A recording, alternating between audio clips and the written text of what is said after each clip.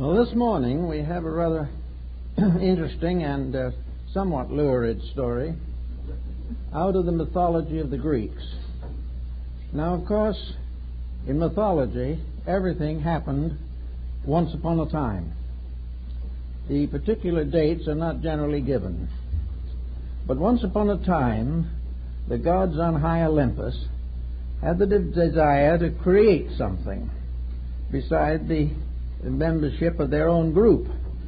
So they got together and they took clay and they molded into the form of a beautiful woman.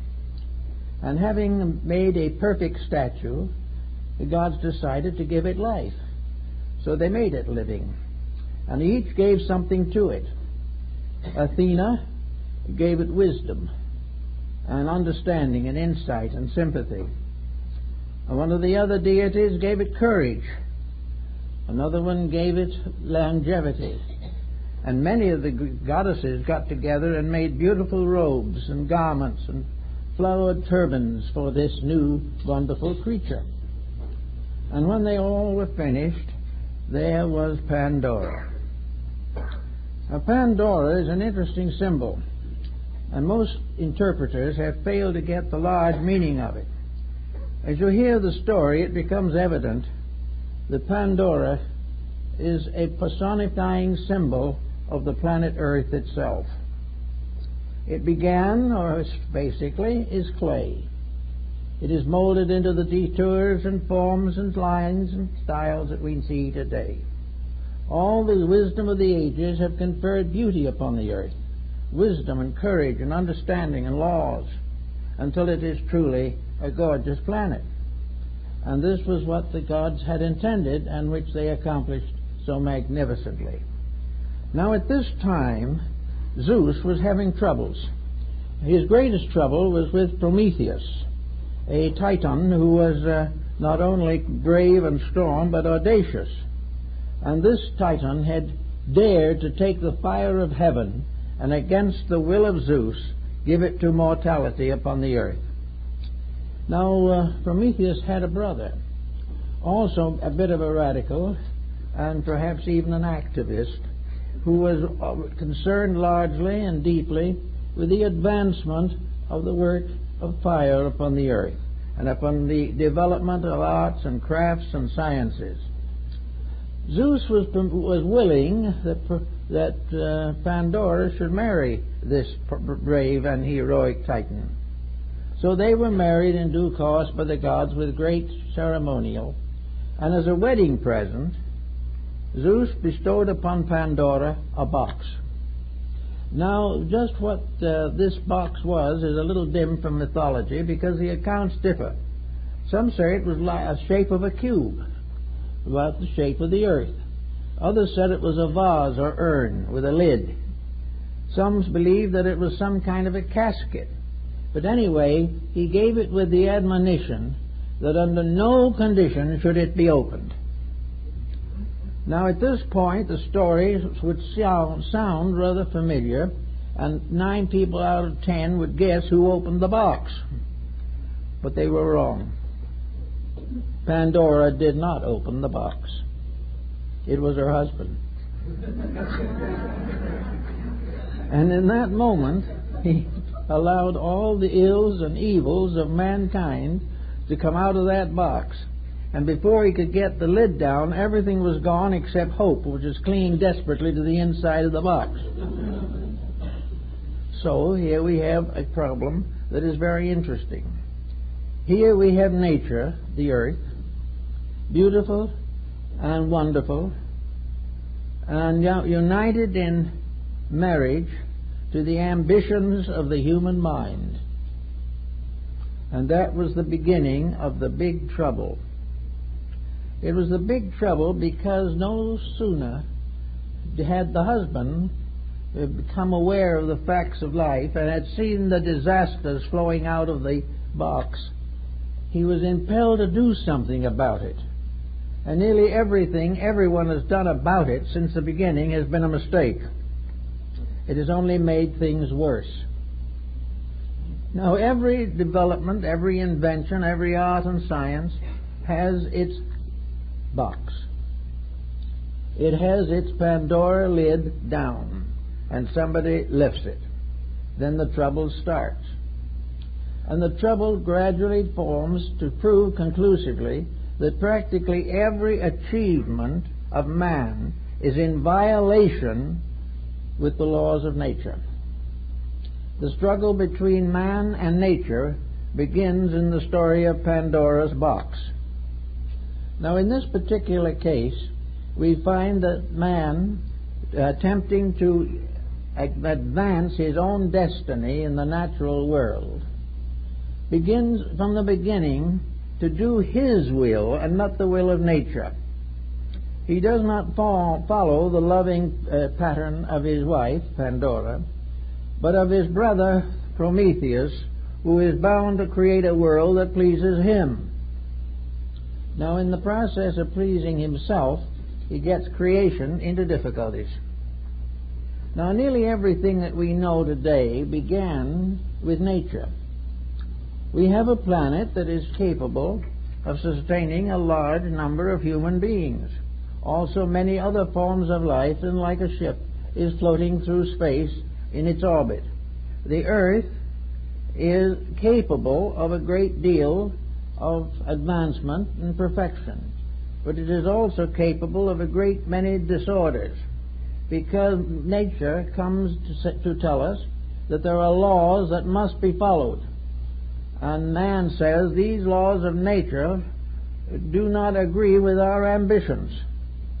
We do not want to live according to nature. We want to shape nature according to ourselves.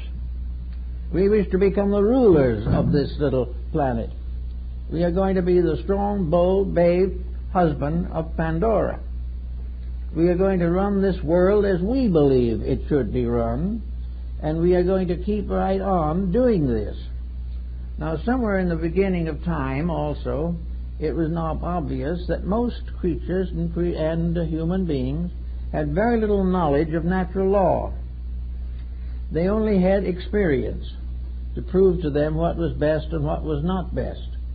As time went on, however, science and philosophy and religion and the arts and all these things increased our knowledge of nature.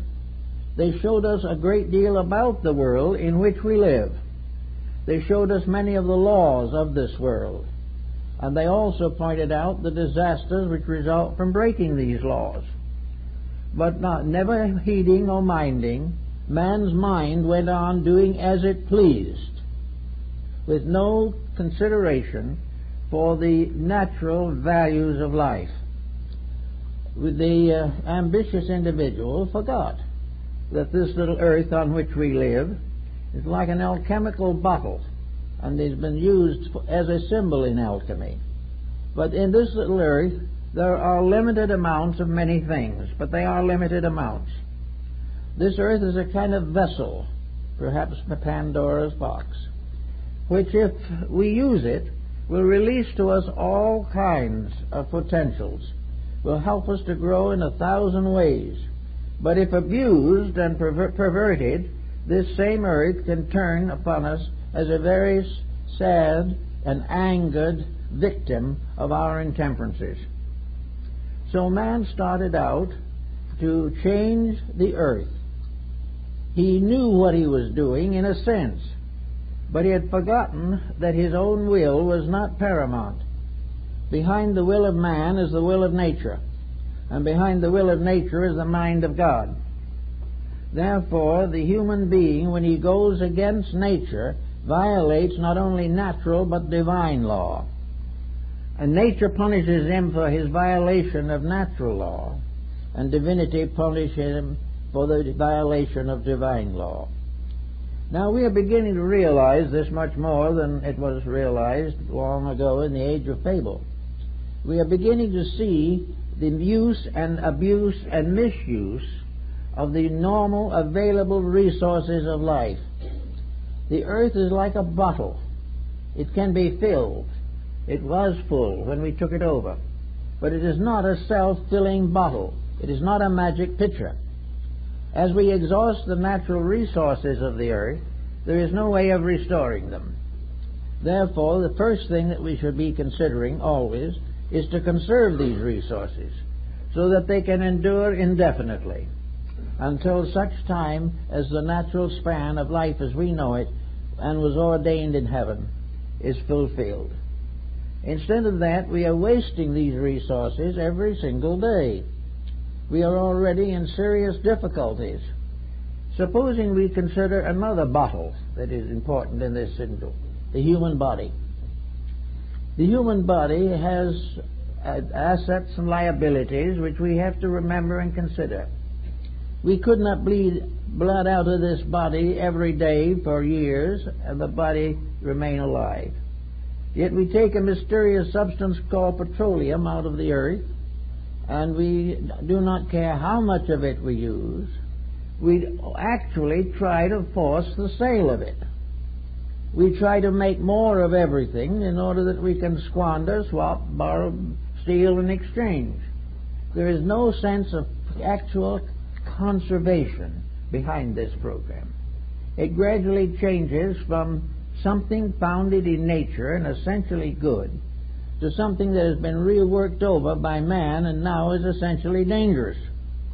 We'll start with some little simple thing like Ford's flivver, which was quite a nice innovation into the transportation. We all gave thanks to our inventor and to ourselves that we were privileged to have this convenience. We were morally glad because it saved a great many horses from the miseries and tortures of cruel drivers and herdsmen. But gradually something happened. Until today, we might say, in a 7-day deluge of automobiles. Instead of having the cars we need, instead of conserving, instead of building cars economical in gas and long-lasting in mechanical structure, we are going into a vast area of exploitation. We are trying desperately to sell more cars, and to do this we have to build more highways. We already have 8-lane roads, and not enough.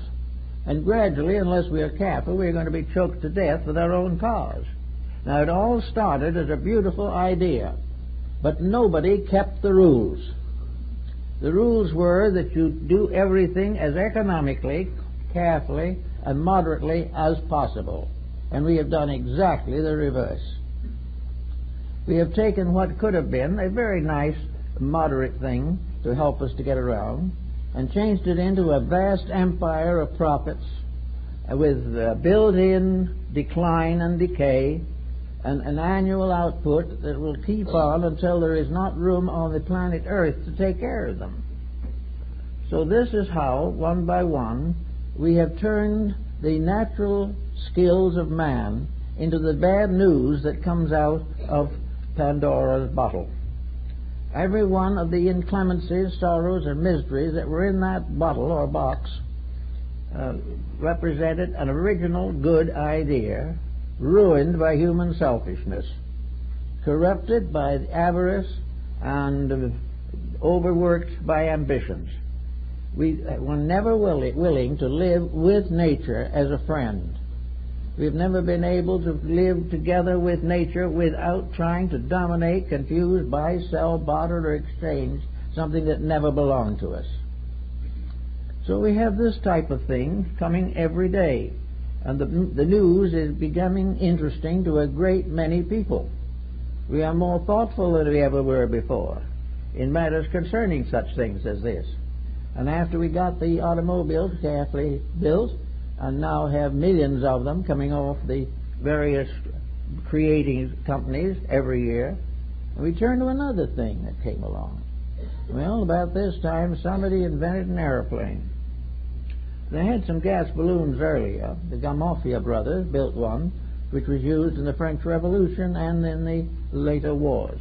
But we are now creating these planes by the thousand. They are also becoming no longer useful to us. They are becoming vast industry in themselves. They are also now helping us to exterminate each other in warfare. And we are also decimating the population by the failure of many of these planes to function normally. we now have a tremendous industry which has been largely turned into military strength out of something that was originally a very nice little way of sailing from here to the next town. No thought of nature, no thought of what we are doing, no thought of overbuilding, no thought of extravagance, no attention paid to the tremendous price of now creating an aeroplane. Everything going part of a great economic industrial system in dead contrast to the natural laws under which we live. So we got that out of the way finally, or rather we didn't get it out of the way, but other things surfaced and it retired into a continuous cause of problem. And along came another recent discovery, the motion picture. Now, anyone who can remember back to the first film of the eruption of Mount Vesuvius will realize that in the beginning it was a very simple educational situation. The films ran from 5 to 6 minutes. There was no wheel to wind them up on. They unwound into a basket and were rewound by hand. These primitive films were at the Nickelodeon, where you paid 5 cents to watch something juggle about for a few minutes. All this has gradually changed. Now we are dealing with a vast economic empire, with millions of people overpaid, with the production values almost exterminated, with everything that might have come out of this great discovery that would advance civilization sacrificed for profit. So we're paying more and more and getting less and less until finally we will find that the productions as we know them now are a little better than psychotic. So here was a good idea. Nature was not against a motion picture, but it was against any abuse of any subject at any time and penalizes it. And so gradually, inevitably, this interesting little device is turning into a disaster, a tremendous cause of misery, one of the sorrows and forms of sadness that came out of Pandora's box. And we hardly got that out of the way before something else came along to give us cheer. And now we have atomic and nuclear fission. Now this was possibly inspired a little perhaps in the hope of being able to find a more convenient way of motorizing our vehicles or industrial plants. But what we have come out with finally is a very dangerous and very deadly possibility for self-destruction, either intentional or accidental. A great mystery surrounds the whole subject, and we are still suffering from the causes that we have set in motion. Our petroleum industry is in the same condition. It was started by a few little lamps that were harmless and managed to light the neighborhood for a while. It has now become a multi-billion-dollar monopoly in which it is being used for every purpose except that which nature intended. So nature doesn't like these things, and it has ways of pointing out that it is unhappy and is not pleased. So we go on from one thing to another, and the last contribution to all of this is the computer. Now we have a new ailment, an ailment which we don't know very much about, but is developing with leaps and bounds, and is certainly being overused, misused, and abused. It is gradually supposed to save us all hard work. It is supposed to take the place of a large part of education, which in turn means a very great diminishment of discipline in the mind. It gradually is going to turn our mental lives become the manipulators of thinking devices to take the place of our own thinking. All of this is considered just wonderful. We're just going to pretty soon have nothing to do, and when we have nothing to do, we will not be paid anything to do it. This type of problem is there. But most of all, as far as nature is concerned, is the waste that is involved. We are living on the surface of a bottle. There is only so much in the bottle of anything, so much gold, silver, oil, concrete, all these things. The surface of the earth is gravel or sand or rock. We have now risen above the surface of the earth all over the world with great cities that are built entirely off the surface of the earth and are strengthened and built by the exhaustion of natural resources. We are building and building until there won't be a square foot of land left for the individual to use for any purpose except business. All of this is not pleasing to nature. It is not what was intended, because it is a slow but inevitable form of suicide. We have no indication or proof that when these supplies are exhausted, that they will be finished or will be replaced. We have no proof of our hope that sometime we can mine into the fields of space and find an answer there. The proof of the pudding is we will not find answers for problems that we should never have created. If we were in legitimate tragedy as a result of factors beyond our consideration or knowledge, things could be done about it. But the present world in its present condition is definitely an achievement of our own. We have created it, we are trying to live in it, and we are finding it unlivable. Now this is part of this plan that Zeus has. He warned the world when Prometheus discovered fire that this fire would not be used forever just to warm the cold feet of primitive people. This fire was going to be used for incendiary purposes. And the Chinese fireworks that were used for weddings and funerals were changed into aerial bombs to torpedo the earth. So we have gradually abused things. And now comes the possibility of reckoning.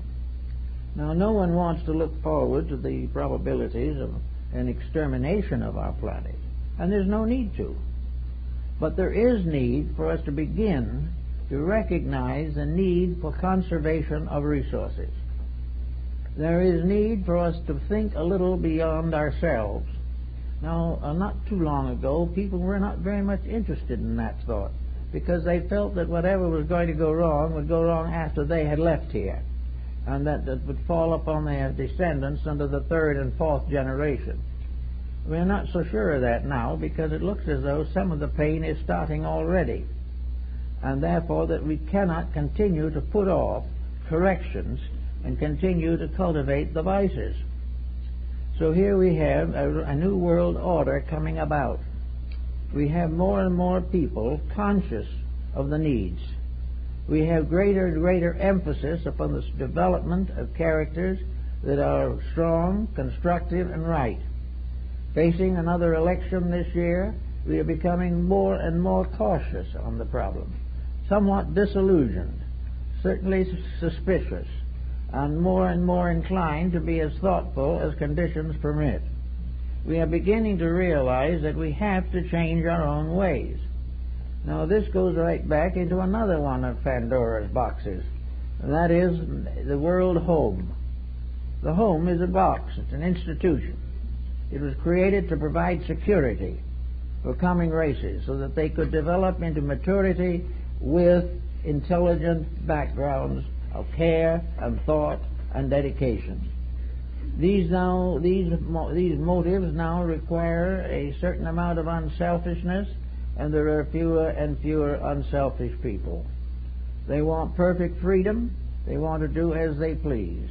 And as a result of that, old natural law is in more and more trouble. Now, natural law cannot react in just a volcanic equation or maybe in an earthquake, although they can come too.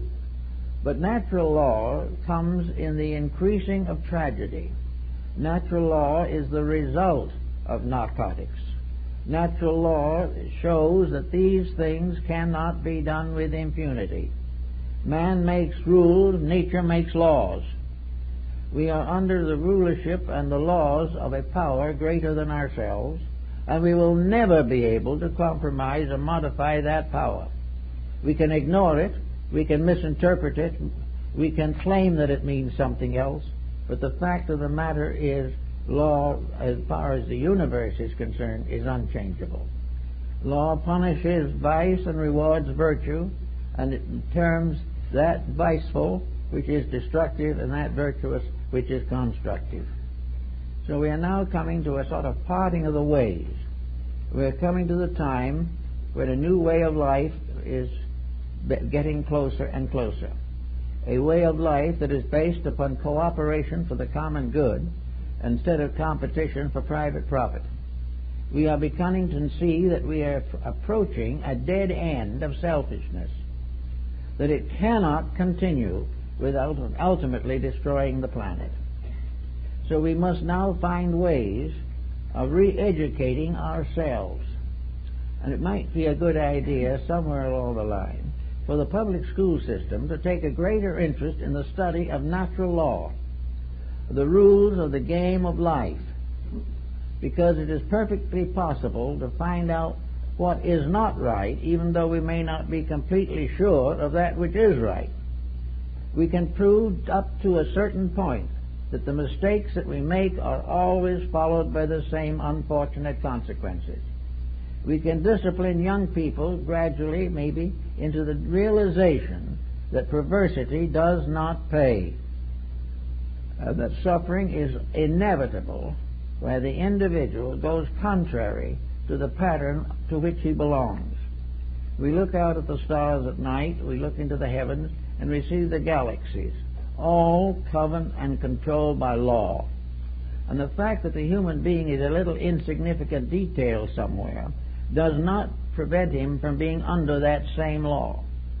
The law that creates the galaxy is also responsible for the growth and development of the human being. He is a comparatively small microcosm, but he is a miniature of the greater world. And the rules that apply to one apply to both.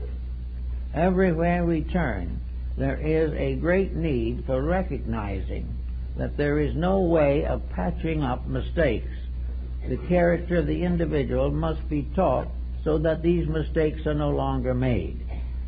You can never remedy a situation completely once it has gotten out of hand and has disintegrated in misery for all concerned. Now, to get hold of these natural laws, we must go beyond the stock exchange. We must get into an entirely different field of life. We must study carefully and thoughtfully the biologies of nature. We must realize what happens when things happen that we do and what we cause. We must realize what is going to happen when we keep on contaminating water. Our water supply is in danger. We are also in a condition where our atmosphere is in danger.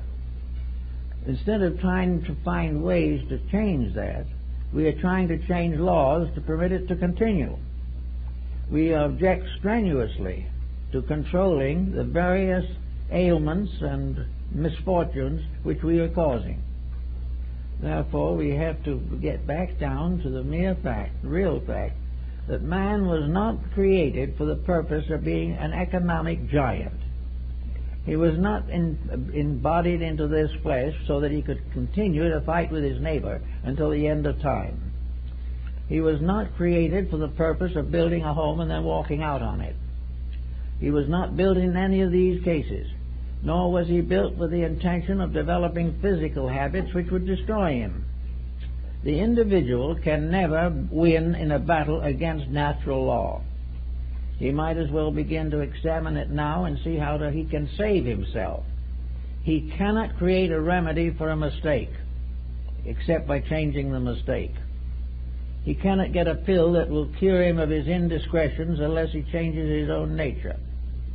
And the world is now paying millions and billions of dollars for panaceas, economic, social, and biological, to correct or help us to survive our own mistakes. This won't happen. We will keep on making the mistakes. Those who create panaceas will be richly rewarded while they are selling a mistake, and the errors will go on as before. So education now calls for a complete renovation of who is who in the universe. The actual thing that we have to know is that we are living under an immutable system of laws. These laws are completely benevolent. These laws are impartial, impersonal. They are created for the purpose of advancing the common good, to perpetuate life where it belongs, to maintain the balance of nature in every field.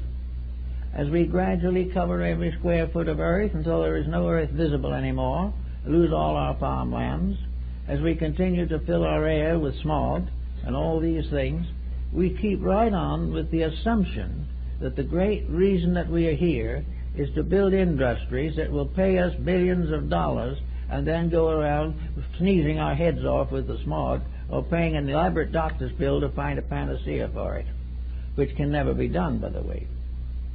So we are now in this position where common sense must come back into authority. All else has been tried.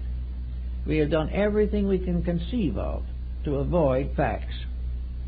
We disagree with facts because they disagree with ambitions. We all want to be successful, but we do not realize that unless our success is founded in natural law, it will only end in suicide. Actually, then, we have a great new science coming. It is not now the tablets of the law revealed to Moses from the crest of Sinai. It is now the infinite plan of things as written in every grain of sand, the plan that is revealed in every act of living things, in the balance of nature, in the magnificent coordination of the working parts of natural existence. We must gradually come face to face with the fact that we must maintain this balance, that we must prevent excess. And whether this is excess of poverty or excess of wealth, it is equally punishable.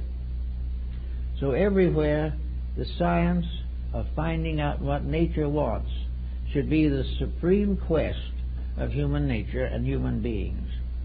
We've gotten to realize that the Pandora's box cannot be closed again. But the only thing that remains for us in that box that may be useful is hope. And hope is the ability to dream of things to be done. Hope, faith, and love are the great redeeming powers at this time, and not one of the three is involved in profit. It is involved rather in character, in the restoration of right, the end of all kinds of political diligences and indiligences that cause the common problems we face today. The question isn't whether it is politically useful or not. The question is it naturally inevitable? We must get back to nature. We forget that we are the same type of life as all other living things on this planet. We share a certain universality with the tree and the bird, and while we are not trees and not birds, we have the same rules, and these rules must be kept. Each animal has its territory, and it doesn't try to take over somebody else's. Each one of us has certain responsibilities which we have to carry. And while we evade and avoid these responsibilities and try to create a fun generation, we will end where almost all of this type of fun does end, in misery. Now, I would like to think in terms of the possibility of their gradually developing a new science, a science of building upon natural law in all things, not merely in the scientific laboratory, but in morality and in ethics. We have faced the physical universe through science and have learned a great deal, but have not learned yet enough to take care of ourselves. But as far as our moral and ethical lives are concerned, we have not made a solid, basic science out of doing it right. We have still allowed all of our industries and our activities to be motivated by physical profit rather than by obedience to natural law. We are all under nature. We can't get away from it. There's no use hoping that each of us or any of us can be exceptions to this rule. In some mysterious way, the truth is born in each of us. And when we forget that truth, we begin to die. Until that truth is available to the people of the world, until we realize that this earth is capable of sustaining probably 3 times its present population if the idea of profit is modified. We are able to conserve resources. We do not have to have everything we want. because if we do, we're going to come very soon to the point where no one will have what they need. We do not have to have the expansion of wealth. We do not need the garage with 5 cars in it, because we have no road to put them on, and we are impoverishing the earth for the materials to build them.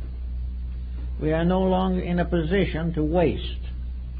We also have to find proper uses for our nuclear waste, for all our other problems. We cannot continue to contaminate the oceans. We cannot continue to decimate the living things upon the earth, because each one has a part to play in the survival of all the rest. Cooperation has to arise out of competition. Now it will come. Hope is not only in the bottom of the box, but it is also in the bottom of the human heart. We all hope. We all also have reasons to believe that hope is a form of enlightenment. To hope is to come once more into the family of the God-led. To hope is to recognize the inevitable salvation of that which is right. We know these things inside ourselves. Now we've got to begin to live them. We are going to have to do those things which will enable this planet to continue for a long time. And if we do it right, and if we behave ourselves, there are possibilities that we will have special dispensations as we find them in nature. That nature does not destroy anything for the pleasure of destroying it. Nature does not wreck anything that is right. But it will not preserve or maintain things that are essentially wrong. So we can begin in little ways to cultivate a realization of nature and its laws. We can sit down and read a little about it to start off, maybe, just to give ourselves a foundation. We can read something about astronomy. We can also learn from astronomy the dangers we face there, the contamination of the Earth's atmosphere, and the fact that the energy problems of the space envelopes, this energy problem is in danger. There is a definite indication that we are polluting the air faster than nature can cleanse it. This doesn't seem to affect anybody. The same old smokestacks are still belching forth. The same somewhat unreliable motors are continuing to service the smog bank with more and more of that type of thing. Also other fumes, chemical and otherwise, and the congestions of cities. Slowly the atmosphere is getting sick. Now this isn't going to be any good for anybody. And no matter how many dollars we have, we're not going to get far if the atmosphere fails us. So we have to begin to think about conserving in person. Now there are probably around several billion human beings, and of these there is a considerable number that can be made aware of its moral responsibilities, but nobody makes much of it. No one really goes out after it. The theologian talks about the laws of God, but doesn't have much to say about the laws of nature which God established. We find this politician has no interest in the laws of nature. He is tied largely to his political commitments. The economist has no interest in the laws of nature. He has only interest in profit and loss. And each, in his own field in education, it is largely the same. The average physician does not know much about the laws of nature. He knows only the effects of drugs upon ailments, and is largely learning nowadays that the drugs don't work. We have the same in the arts. We no longer portray the beautiful because we don't know it when we see it. And the prize now goes to some incongruous thing which no one understands, including the artist who did it. We are not learning the beauties of things. Our music is contaminated. And we know this contamination is dangerous psychologically. Don't pay any attention to it. Why? Because we don't care. And then somewhere along the line a desperate illness hits us, and then we say the bottom is out of the universe. But everywhere there is an indifference to values, an indifference to integrities. There is no concern over the problems such as narcotics, Sure, there is concern, but the problem should be solved by the common sense of humanity, rather than making necessary all kinds of laws and all kinds of rules and arresting the peddlers. The person who understands even the basic principles of life will not be contaminated. But nobody gets at the basic facts. No one is able to reach behind the more or less routine preachments that do not have a great effect. We've got to get back to the fact that each of us as an individual is part of a creation and is a miniature of that creation. And each of these creations is part of a larger development in the face of nature. And finally, the planet itself is a vast microcosm, a vast instrument with rules and laws. It gives life to those who obey, and it takes life from those who disobey. No, it doesn't take life in the sense of destroying it, because nature's laws are physical, and therefore all nature has rulership over is the physical. But the physical, in turn, our physical body, for example, we know has its own rules. These rules may not be the same as those of our minds or our emotions, but we do find usually that if the mind helps the body, we're better off. And if the emotions support the findings of science, we are still a little better off. In other words, while our supernatural or superphysical bodies are not part of the physical world, it is true that our invisible spiritual natures do affect the security of these physical bodies and help to assure that they will continue as long as possible.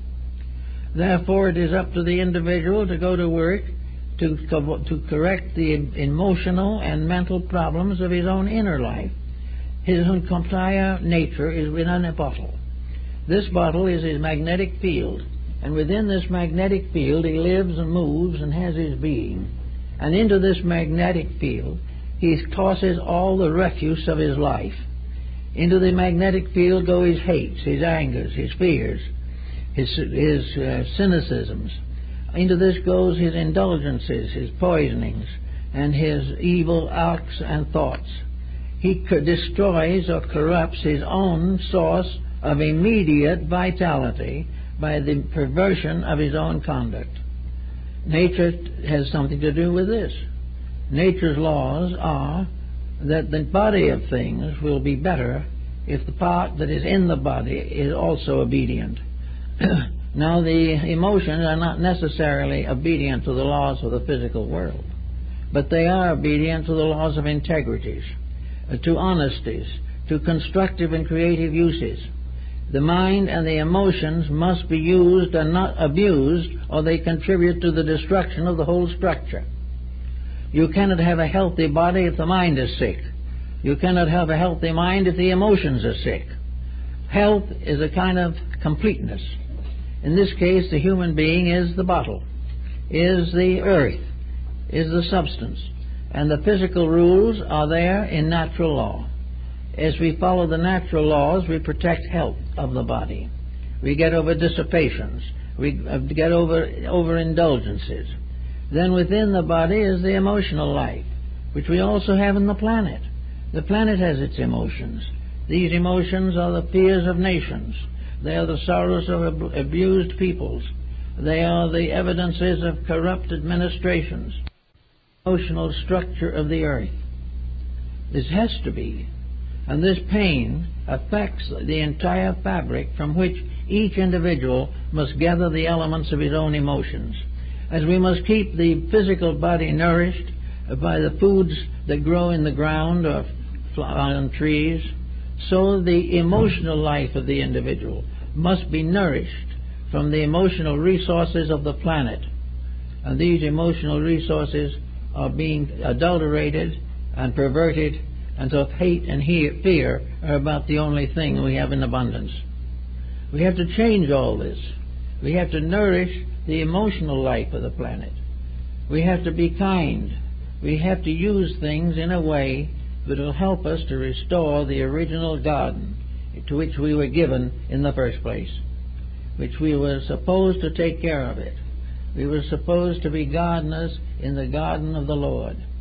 Instead of that, we are filching the plants, allowing the weeds to take over, and spending our time somewhere else, wasting time. All these things have got to change.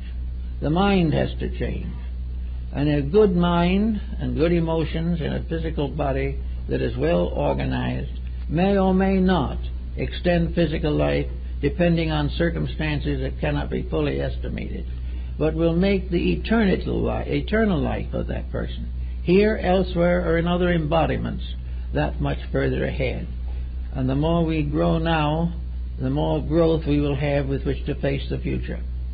And if we can grow a little now, there will come into our world in due time persons with greater vision, greater intelligence, greater integrities to help us to face these problems with which we must all someday be faced. So we have one world under one rule, and there is no way of escaping this. There's no possible way of the individual succeeding in wrongdoing. For the moment he may get away with his lie, but in the end the lie will do away with him. For the moment he may make great profits, but a few little bacteria somewhere in the system can end the profit system for him. We may hope that we can conquer nations, but none of us can ever own anything except the very body that we have, and that is perishable. Everywhere we are building on a false foundation. We are believing that great cities have strength in them. We are proud of population increase. We are afraid of the birth rate, but more afraid of the death rate. Everything is in excess. We wonder how we're going to take care of the millions of people here. We can take care of 3 times what we have if we are not completely selfish, thinking only of extreme profit for ourselves and letting the rest do the best they can. Nature will control this problem. Some years ago, there was a series of experiments made on one of the mesas in America's Southwest.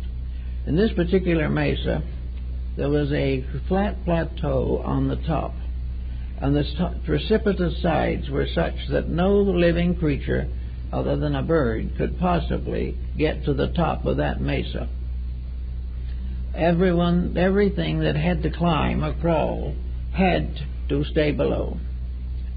Also, there was very little chance in that desert region for any form of plant life to make the ascent, because it was pretty much above anywhere it could go, and also the barren surface was not hospitable to keep plants alive. A team went up there and examined the situation and found a miniature society there of living things. They found that that mesa, a little isolated area of a few acres on the top of precipitous cliffs, had its own flora and fauna, that for centuries certain creatures had continued to thrive there by cooperation. Everything there was saved from contamination by outside selfishness. There was no hunter to shoot the animals. There was no man to fish the stream. There was no smog to destroy living creatures or blight the foliage. And there, for thousands of years, a miniature economy had been a success, and will be a success until the individual here, human being, figures a way to subdivide it for condominiums. Then it will be gone. But nature will give us what we need if we use it wisely. It will give us the means to survive almost any challenge that can possibly come to us. But it will not aid and abet foolishness or stupidity. Now we're working towards world peace, and we hope we're going to find it. But if we don't find it, or even if we do find it, let us remember that war has never yet been able to accomplish one good thing, because it is contrary to nature. Now, wars have accomplished reforms, but if there had been no war and nature had been obeyed, the reforms would have been unnecessary, because the vices would not have existed. So there are 2 ways of getting rid of a vice. One is to shoot it, and the other is to change it into something constructive and useful to all concerned. I think we should also recognize that as we go far now into another century, with increase of everything in the form of responsibility, that we should personally make a careful study of our own adequate applications of principles. What do we need? What do we want most? What are we willing to sacrifice for what we do need? What is there that we can do to advance our own destiny, at the same time not detract from the destiny of anything else? What can we do to grow without living as parasites off of something else? We have rules on all these things. There are natural laws. The great scriptures and philosophies of the world have given us good working rules, but we have to obey them. And against these are indifference, selfishness, and ambition. We are not much interested in keeping the rules. We want a house in the summertime and another one in the winter. We want new cars periodically. We are willing to pay fabulous sums for athletic events. We do all the things that we can do, that we want to do, and which gratify appetites that, strangely enough, can never be gratified. The Egyptians represented the appetites as a many-headed monster that could never be fully fed. And the same is true of extravagances and of personal ambitions and the desire and willingness to compromise truth for the sake of profit. Each person has to work this out for himself. Well, you may say, if you work this out for yourself, what good does it do to the common group? Well, it will do something, but we have to remember that in this pattern of things, according to our philosophical convictions, we do not depart from here forever and go either to heaven or hell. Most people are just a little too good for hell, but not good enough for heaven. Therefore, we're not going there. We're going right back to the next day in school. And if we were at the head of the class when we left here, we will find ourselves at the head of a class when we get there. When we come back, everything that we have gained in personal character helps us to make a contribution to the future, increase our own integrities, and live a better life and become part of a better culture. We have to earn citizenship in a better world. And in order to do that, we've got to help to build a better world while we're here now. Otherwise, we will not accomplish the dreams and hopes and aspirations which are more or less lurking in nearly every human relationship. I think we're becoming more aware also of the very simple rules regarding personal habits. We are beginning to see what happens when people make certain basic common mistakes. And one of the common mistakes today is failure to give proper consideration to the raising of the young. We are neglecting children dramatically, forcing the responsibility for them upon the state or upon the school, upon something of that kind, while we just neglect them in order to have fun. Now, this is something that is mounting the crime wave to be greatly beyond our expectations. There isn't a day go by in which we don't get notices in the paper, television, radio of juvenile delinquency. We shouldn't expect anything else. Why don't we take these notices as proof of something? A few do. There are conscientious parents who do their very best. But most of those who listen to these announcements keep right on doing what they please, or finding some kind of a 12-year-old babysitter. There is not enough acceptance of the responsibility for mature conduct. We find the crime wave, we read what causes it, and we keep right on causing it, because it doesn't touch us unless somebody steals our car. Then it becomes more or less of a tragedy, and we want more officers on the police department. But the things are not, these are only symptoms. The real failure lies in the individual and the school system and society in general, failing in common sense. Not failing in higher education, which may be merely higher institutionalism, but failing in the honest, simple values of life, summed up perhaps in the famous statement that comes in every nation in the world practically, as ye sow, so shall ye reap. And we look around and we see a harvest of weeds. but we don't notice the fact that we sowed them. Or we blame it on something else. We blame it on our political systems or something, but we are those systems.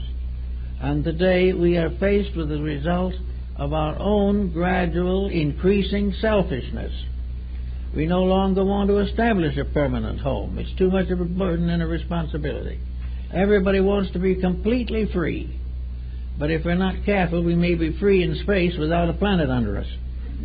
We cannot continue this type of thinking. And wisdom has been with us for many, many ages to try to help us in these realizations. There are many great schools of philosophy and ethics that can help us in these things. There's the Golden Rule, which is a very good one. And there are many other laws and rules. The scriptures of every religion abound in moral truths that could be used. And of the Earth's population, about 2/3 are nominally affiliated with a religious organization. Religion as a system or a part of knowledge is accepted, but not necessarily lived. We are not doing what we should do to make sure that we have found certain rules of common sense in our religious teachings. And common sense is simply honesty. And honesty is concern, consideration, a recognition of common responsibility to common good. This we are gradually losing. Now we come to another election year, and we're going to go through another problem, which we do not fully understand and which may cause us further anxiety.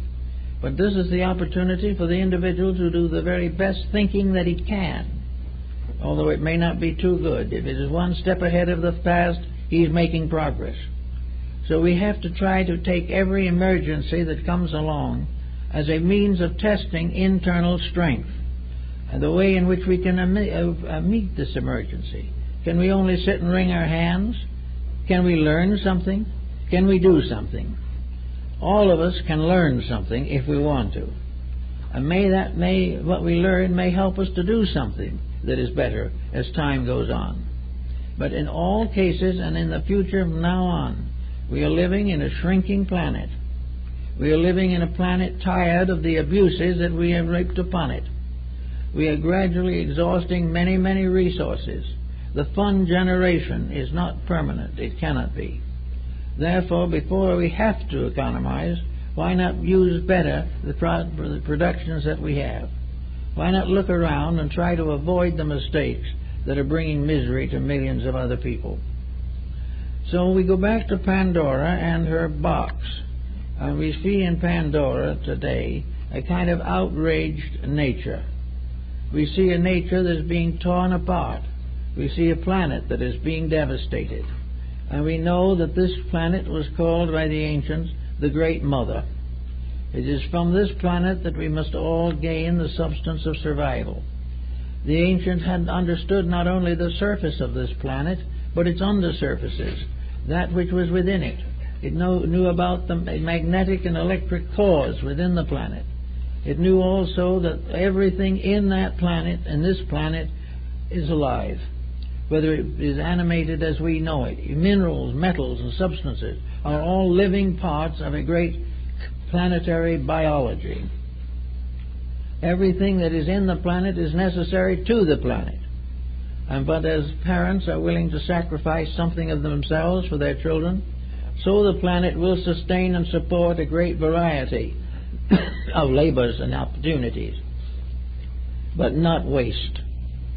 We must stop wasting the resources of our earth. We must use our magnetic fields and those things which are available to us for the greatest good of the greatest number. Unless we do this, we are going to find ourselves in a serious problem. We know also that contamination goes down into the ground. We know that there is an inner vital core, that the planet is alive. This planet is just as much alive as we are, maybe more so. It has various systems. It has its arterial system, its nervous system, its bony structure. Just as any living thing has, this planet has an entire living integration within itself. It is served and noted by three stripes or streaks of life energy. From below upward comes the energy that maintains growth. All plants and things of this nature are nourished from an energy radiating from the core. And then this energy rises through the major stems and roots of these plants. The animal or emotional body is sustained by horizontal bands circling the earth. Therefore, these bands nourish animals and birds largely through the horizontal spine, or through some horizontal part of the structure, which accepts the energy from the earth itself. For these creatures and plants are all nourished by one earth, by one substance, by one life. Then, when it comes to the human being, it's a little different. The human being is nourished primarily from the higher ozonic areas of the Earth's surface, the great magnetic fields that extend outward, providing us with oxygen, providing us with life-giving energies, and protecting us from too great power of the sun. Now, we learn from scientific statements recently made that the atmosphere of the outer Earth, that part which protects us against the rays of other planets or against the solar energy, this is thinning. Little by little, we are losing the protection which nature provides. And we are losing it because we have wasted it, because we have contaminated it, because we have paid no attention to what we've shot out there into space. We could experiment forever with an atomic bomb and keep on putting on nuclear weapons, and there'll be a big flash, and we think that's the end of it. This is where we're terribly wrong.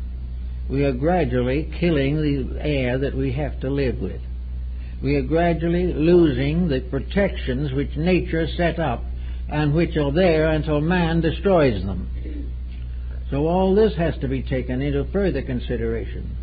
The energy primarily necessary for the energy of man comes from the circumference of the magnetic field and comes from the circumference downward to the center. Therefore, man has been called by the Greeks an inverted plant, because his root is in heaven and his body upon the earth.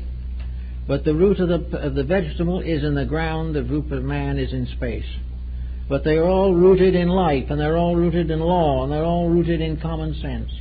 And they all have responsibilities to keep the rules by which they were created. The human being is the most fortunately placed of all creatures that we know. He was appointed as a gardener in this particular planetary environment. It is therefore not only up to him to protect his own environment, but the environment of all other things. He has responsibilities to protect vegetation, the entire animal kingdom, and the various locked-in spiritual entities which we call minerals. All these things are part of our responsibility. We use them as we please, we destroy them when we want to, and care nothing for what happens.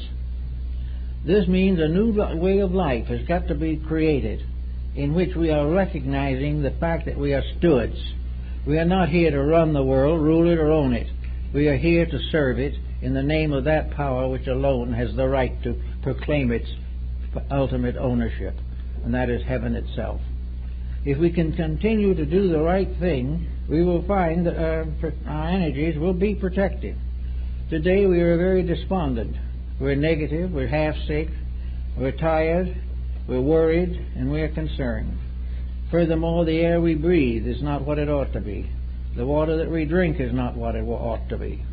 The food that we eat is contaminated. All around, in the name of profit, we are killing ourselves. And this will keep on until we realize that actually, while we cannot die, we can do a certain amount of repentance.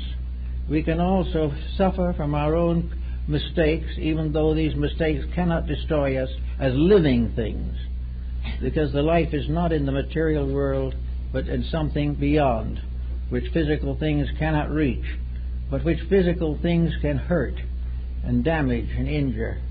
and cause sorrow and sadness.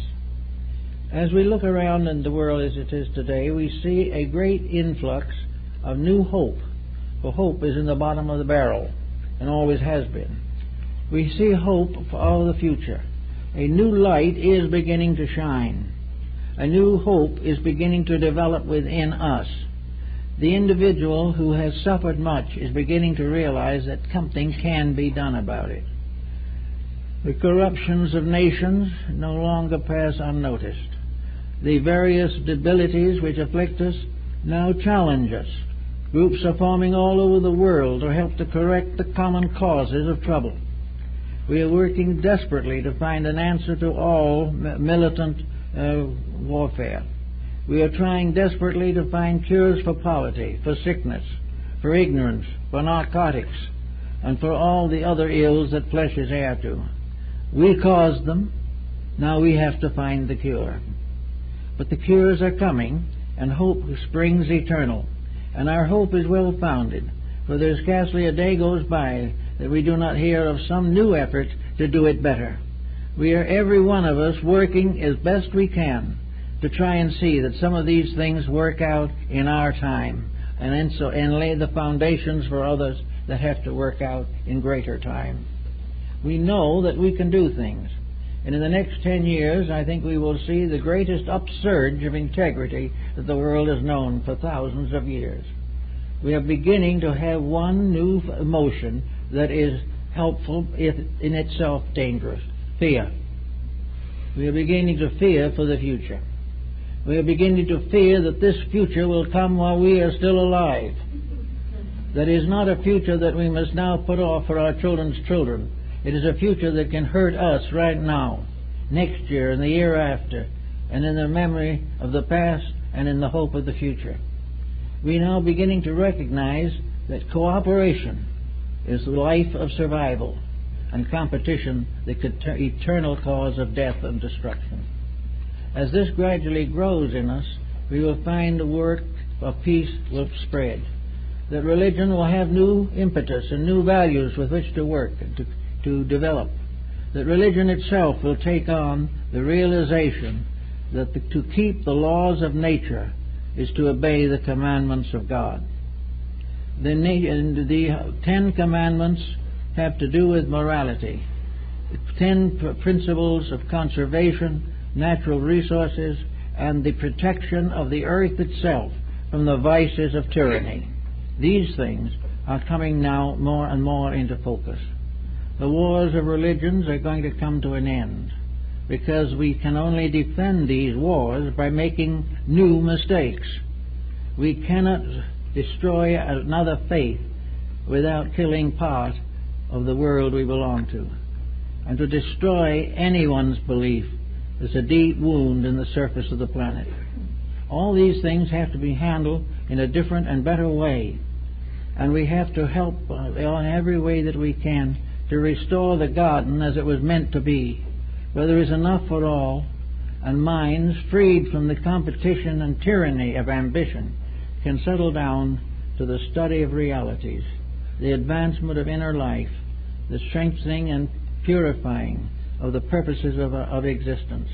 We can each release more of the inside instead of trying to crowd everything on the outside. In this new way of life, the secret poet can come out and be known. The painter, the musician with real music in his soul can be heard again. Great books can be written again. Great adventures can be undertaken. Great studies of the inner values of life, the study of the extrasensory perception band, the development of the knowledge of man's internal power to cooperate with the divine plan, and the way of finding within himself conscious verification of the dreams and hopes that have become so necessary to our survival. We can find in this pressure of things not an avenging God, but a kindly parent who must be a little more strict and must bring about the things that we all need, whether we want them or not. And if we fail to do that, or the parent fails, we would ultimately, as the untrained children, accuse the parent of failure. We will never be able to accuse nature of failure, however. because nature will never fail to teach the lesson until the lesson is learned. And then it becomes part of the great resource of understanding and insight which helps to bring us all closer to the divine power which we all desire inwardly and spiritually to serve. This can be the beginning of our first conscious dedication to those rules and laws which will lead to life rather than to death. Thank you very much.